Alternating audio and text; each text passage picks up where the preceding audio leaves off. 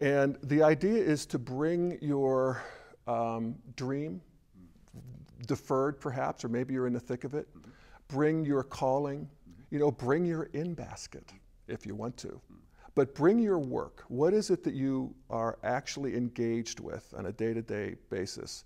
And where do you want to be going with your, what's integral livelihood? What's right livelihood?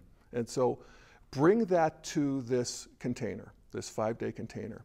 And for 5 days, we will do basically practices around getting traction on your project, your dream.